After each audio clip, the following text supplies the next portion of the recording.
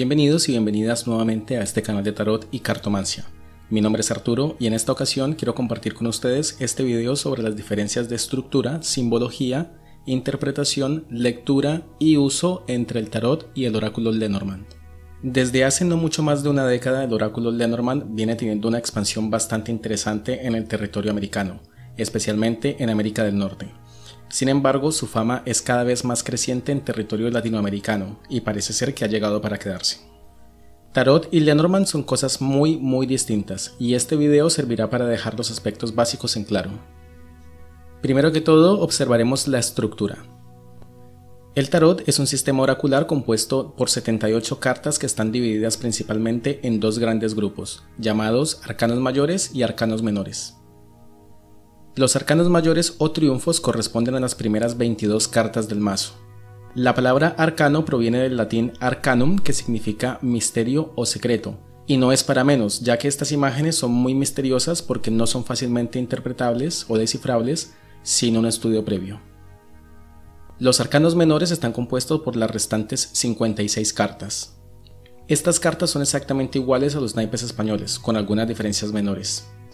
En el tarot vamos a encontrar 4 cartas de personajes de la corte por cada uno de los palos, mientras que en la baraja española o en la baraja de póker vamos a encontrar 3 figuras únicamente.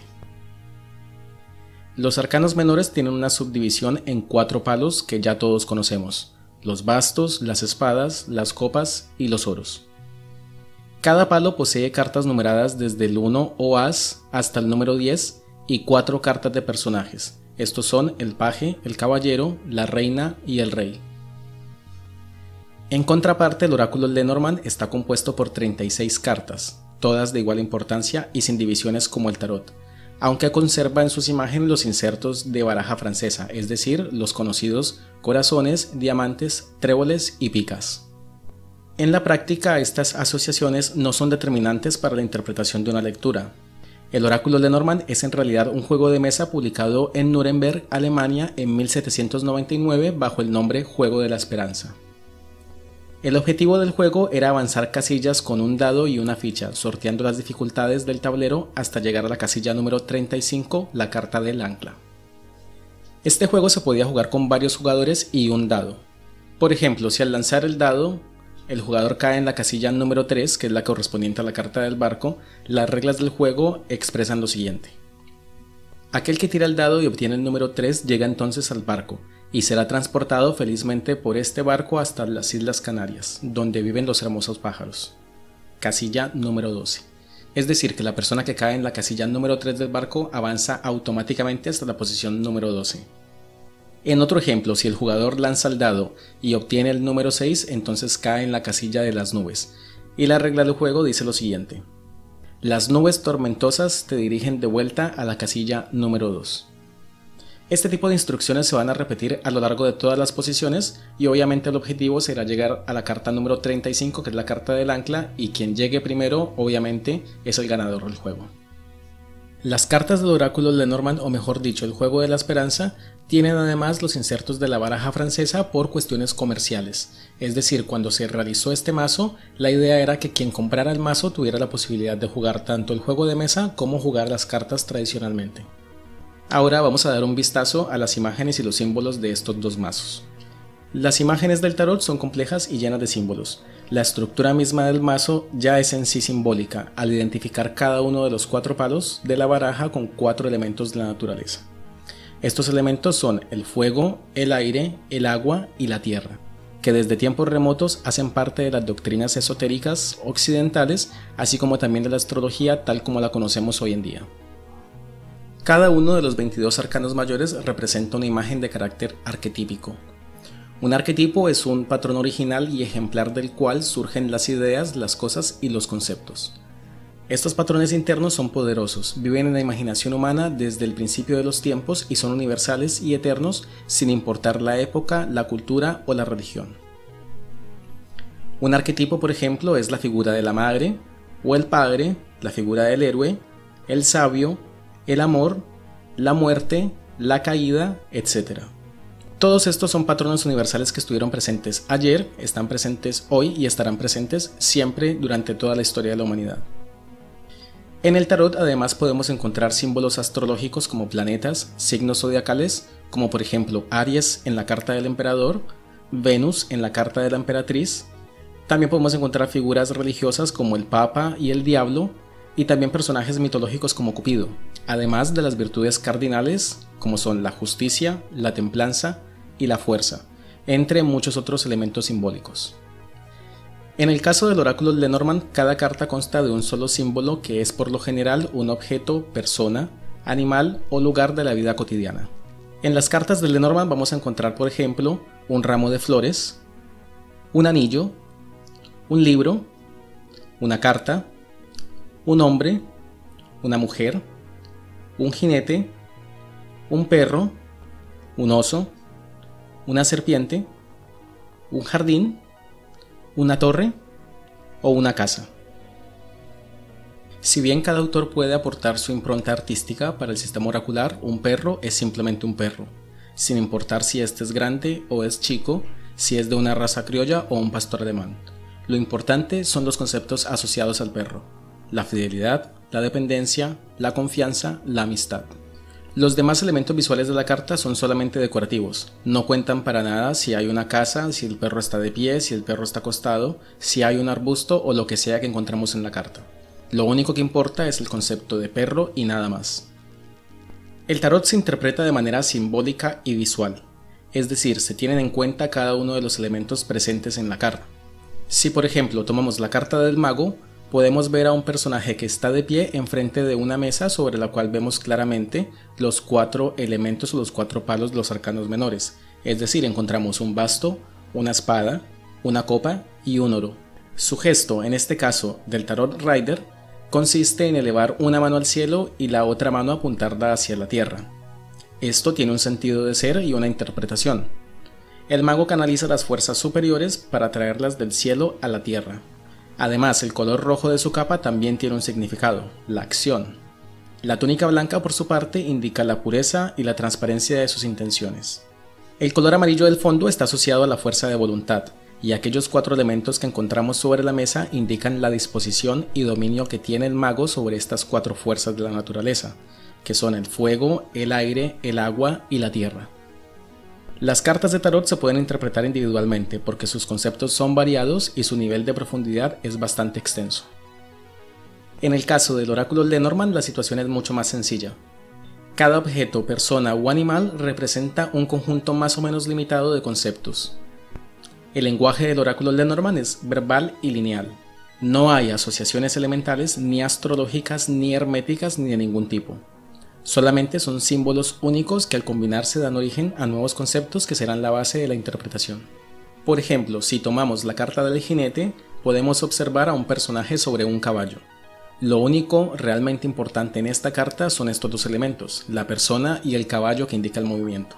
Todo lo demás que observamos en la carta es meramente adorno, no importa ni aporta nada a la interpretación.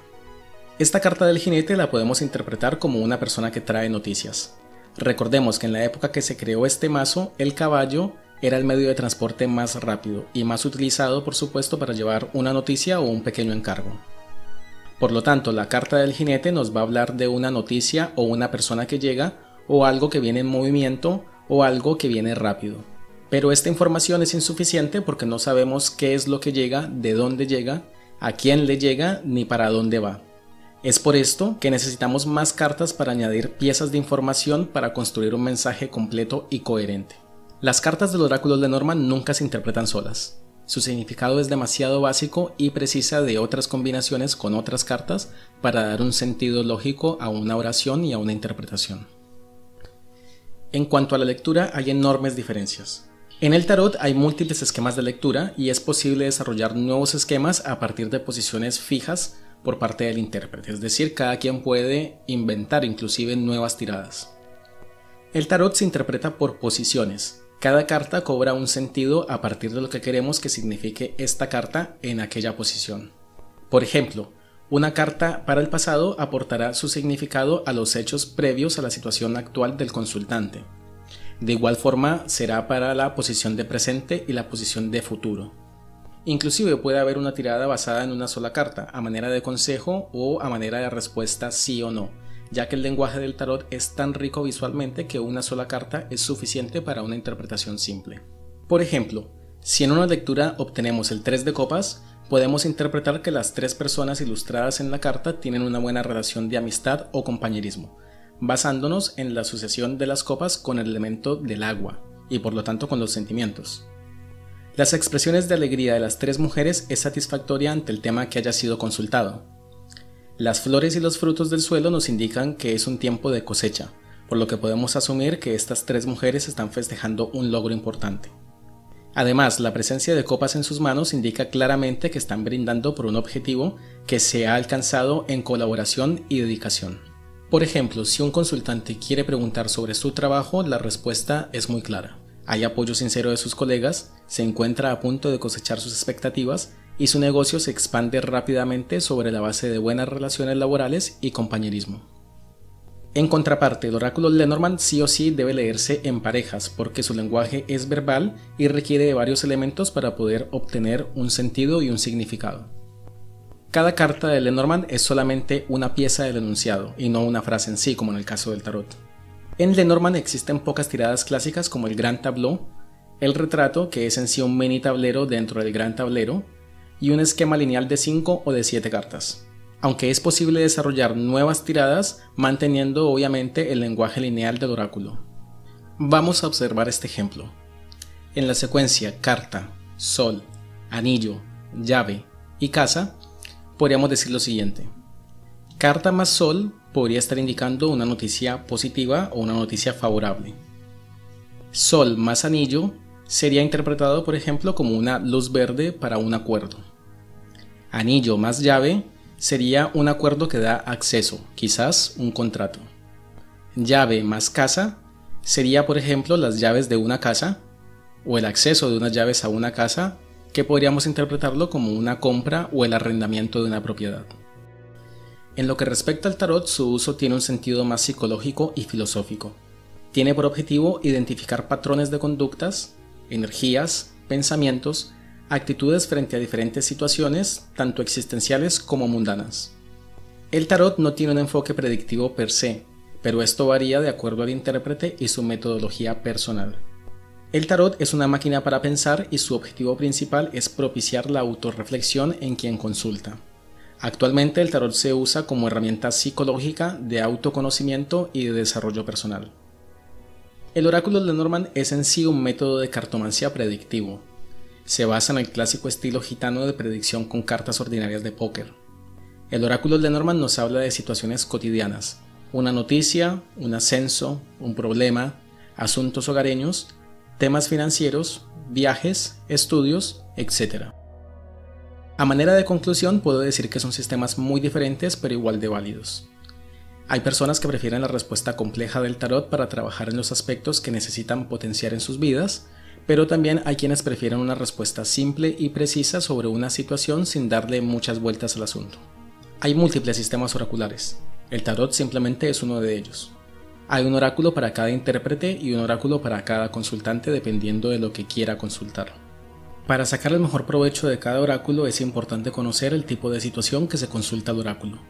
Hay personas que están atravesando por un momento muy difícil o confuso en sus vidas, sea por un duelo, por un cambio de pareja, un cambio de carrera por ejemplo, y para estos casos es mucho más acertado el tarot porque le permitirá a la persona ahondar en sus sentimientos, sus pensamientos, sus expectativas y sus actitudes con el fin de conocerse mejor y encontrar un camino de salida o por lo menos visualizar cuáles son sus verdaderas intenciones o planes con respecto al tema que está consultando.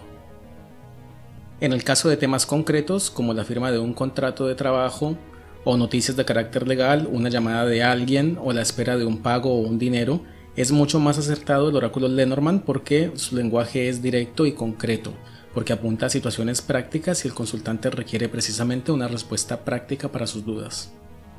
Esto es todo por ahora. Si te gusta el video dale like, haz comentarios, compártelo con tus amigos y no olvides suscribirte a este canal y darle clic en la campanita para recibir las notificaciones de cada vez que subo un video nuevo. Muchas gracias y hasta la próxima. Chao.